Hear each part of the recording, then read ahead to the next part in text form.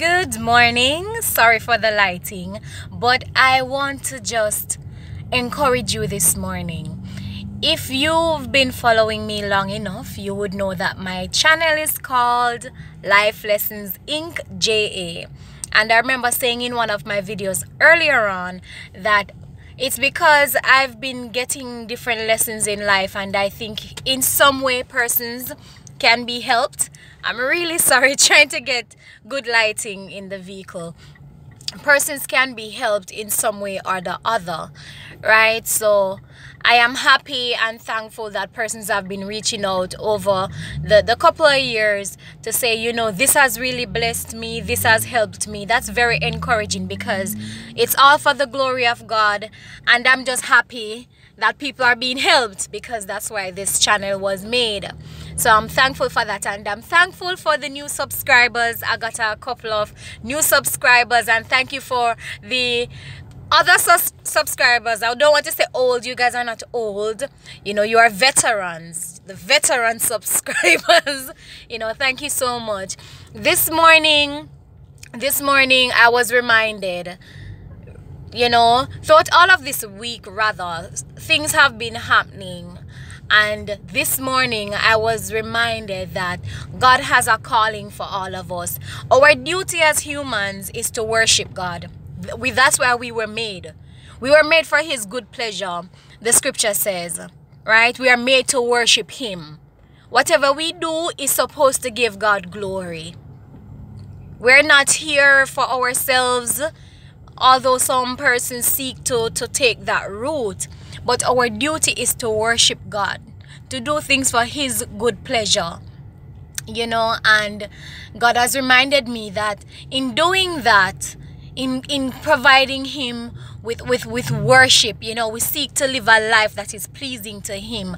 And in all of that, He has a calling on our lives. He has a calling on our lives that we need to fulfill before we leave this earth. You know, so many persons don't, because you know, you have God's divine will and the permissive will. Some persons seek to do their own thing and go the permissive route. But in the end, we know that once you're in Jesus Christ, all things will work out for your good. So with that being said, God has a calling for your life. God has a calling for my life. But many times we doubt our calling for different reasons. We're human. Stuff happens, you know, and we start to question. But you know what God has shown me this past week?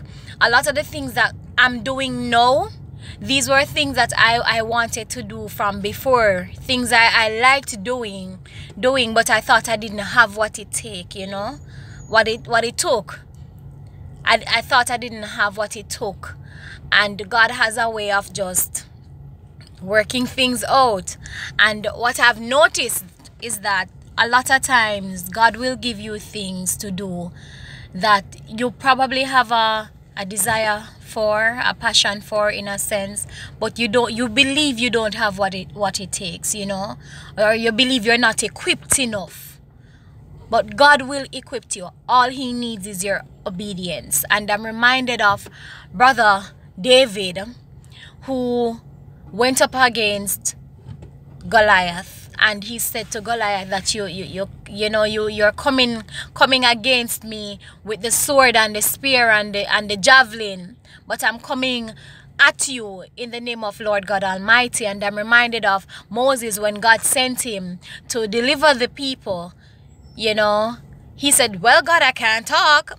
And God said, listen, I will put the words in your mouth. And when he approached the Pharaoh, He said to him that I come in the name of I am sent me. You know, God sent me.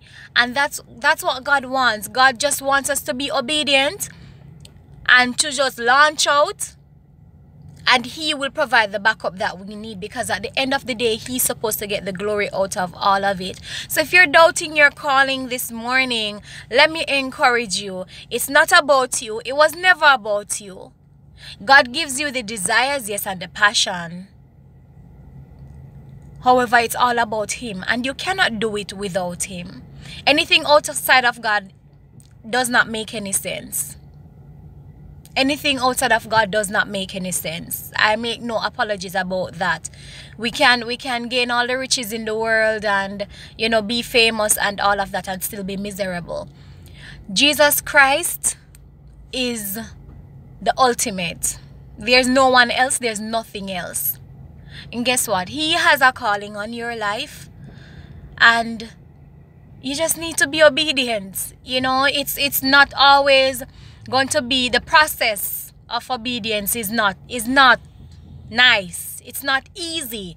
I can tell you from experience, past and present, and to come, because obedience is not a one-time thing.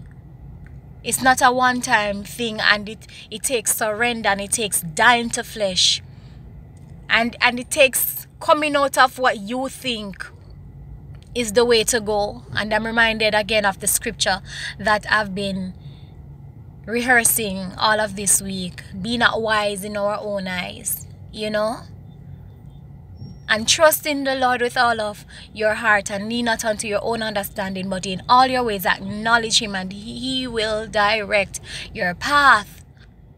So irrespective of what God is asking you to do, just trust him. Answer the call, be obedient. Somebody out there is waiting on your obedience. A lot of the times, there are some videos that, you know, sometimes I just don't feel like making, not in the mood and all of that. And once the video drops, I get calls, I get messages, and some people are just bawling and, you know, saying, you know, that was right on time. I was feeling this way, and it was just right on time. And I said, thank you, Jesus, because it's not about me. I'm just a little girl trying to be obedient to my daddy, the love of my life, you know. So somebody's waiting on your obedience. Answer the call. Answer the call. God will equip you. And those are my few words in Jesus' name.